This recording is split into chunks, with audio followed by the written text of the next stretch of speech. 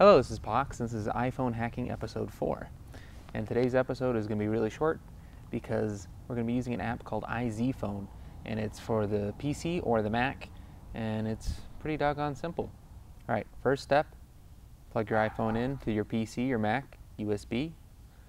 Go ahead and restore or update to 1.14 firmware. After it's restored, go ahead and download and run ZiPhone for your platform. And it's a simple one-button procedure.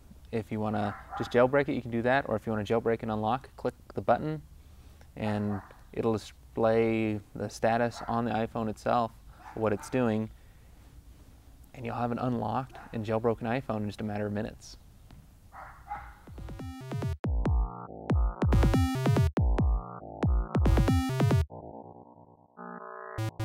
I love my iPhone.